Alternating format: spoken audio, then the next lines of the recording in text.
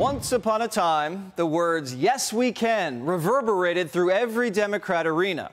It was the rise of Barack Obama, who presented himself as the savior. This was the moment when we began to provide care for the sick. This was the moment when the rise of the oceans began to slow and our planet began to heal. This was the moment, this was the time when we came together to remake this great nation. From his biblical prose to the Greek columns, Democrats were fainting like they were witnessing the second coming. Looks like somebody might have fainted up here. If we got some of the EMS, somebody. Don't worry about it. Folks do this all the time in my meetings. We got somebody who fainted. This is what happens. They'll be okay. Just give them a little room. Everybody bend their knees one time. Just don't lock your knees. The media breathed life into it. Barack, the Messiah. Messianic rhetoric infuses Obama rallies. Can a Messiah win twice? They made Obama sound like he could walk on water and depicted him that way. Photographers put halos on him. To them, Obama was a god. He made so many promises. We thought that he was going to be, I shouldn't say this at Christmas time, but the next Messiah.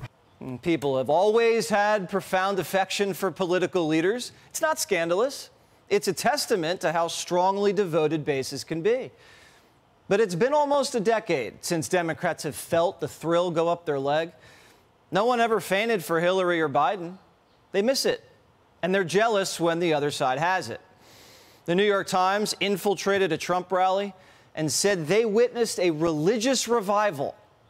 Thousands of people have been lining up for hours to get inside, showing the endless devotion that these supporters have for the former president.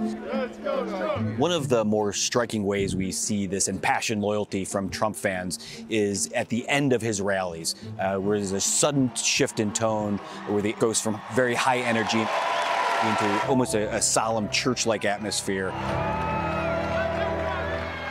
where Trump gives a 10 to 15-minute sermon preaching to his crowd, his faithful flock of supporters. What we see are people almost in prayer. The net effect here is Trump has turned the Republican Party into something resembling the Church of Trump. The New York Times went on to write this: the Trumpian flock is more likely to describe him as a modern version of Old Testament heroes like Cyrus or David, morally flawed figures handpicked by God to lead profound missions aimed at achieving overdue justice or resisting existential evil.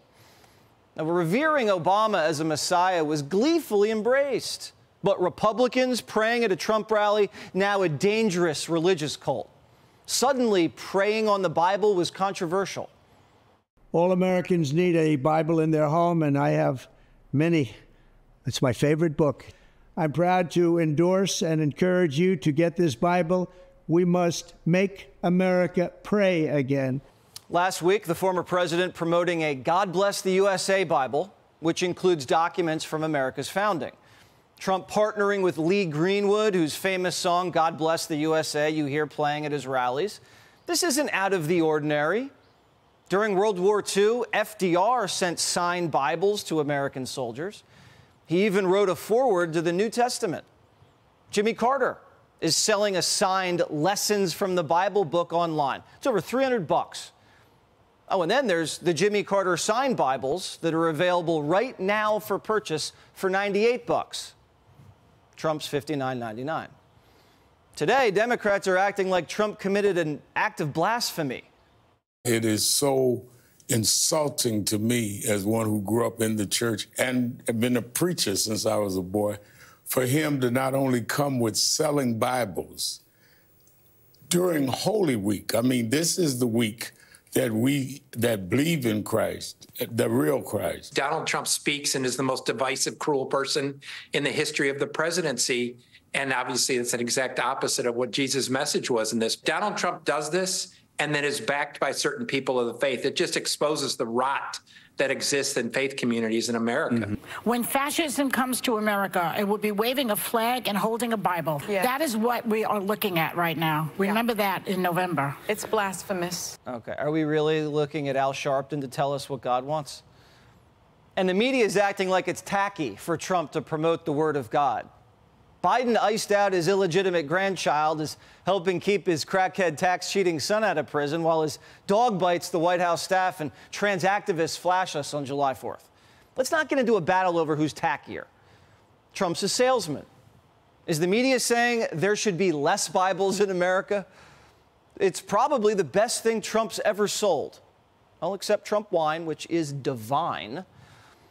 Now, the left's livid because they know Trump's strong bond with voters mean they'll buy anything he sells. Trump could sell Biden bumper stickers, and the base would buy it, and just hand them out as gag gifts. We were told Biden was going to try to win over Trump voters, but he's not. He's calling them ultra-MAGA Bible thumpers. Chris Matthews says if you buy a Bible from Trump, you're not Christian, you're in a cult.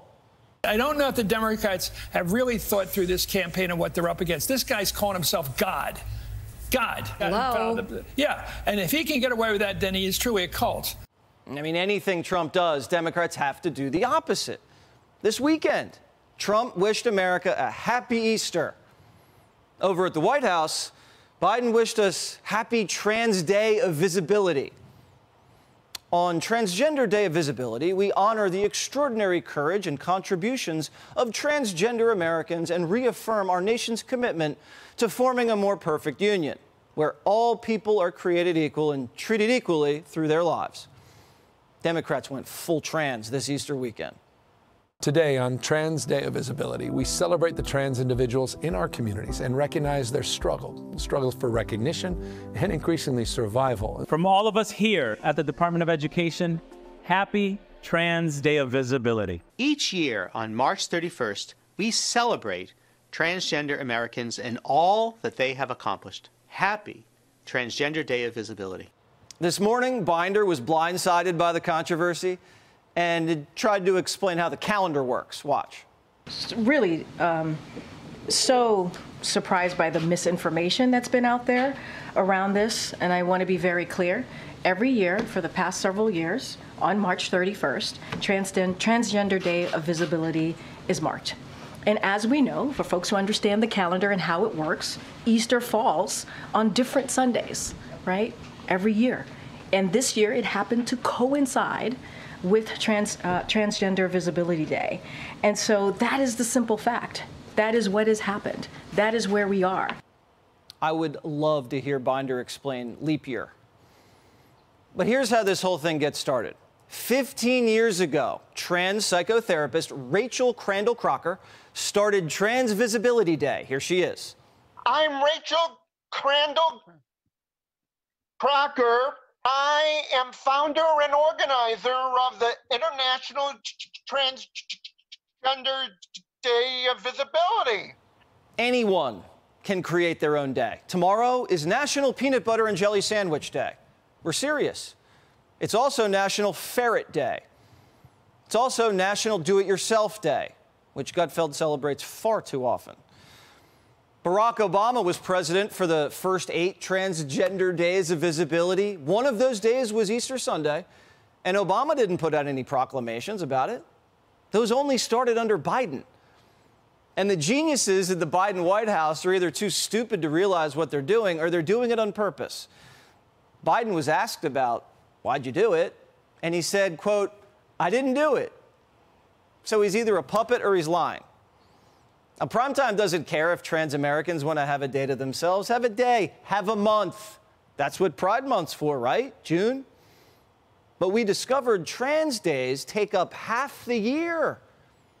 They have Transgender Day of Visibility, Transgender Day of Remembrance, Transgender Awareness Week, Trans Awareness Month, Transparent Day, International Day Against Homophobia, Biphobia, and Transphobia, Pride Month, LGBTQ History Month, LGBTQ Health Awareness Week, International Day of Pink, Day of Silence for trans bullying, Lesbian Visibility Week, Agender Pride Day, Harvey Milk Day, Pansexual and Panromantic Awareness Day, Stonewall Day, International LGBTQ+ Day, International Non-Binary People Day, International Drag Day, Bisexual Awareness Week, Celebrate Bisexuality Day, International Lesbian Day, National Coming Out Day, Gender Fluid Visibility Week, International Pronoun Day, Spirit Day, Intersex Awareness Day,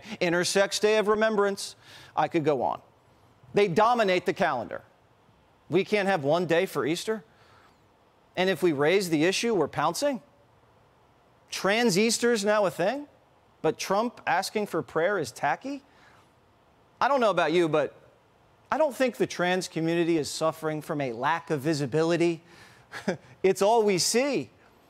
They were selling trans nutcrackers in Target this Christmas, which I enjoyed gifting to my producers during the Office Secret Santa. The country talks more about trans than the border. Now, it's a combination of a cry for attention and a cry for help.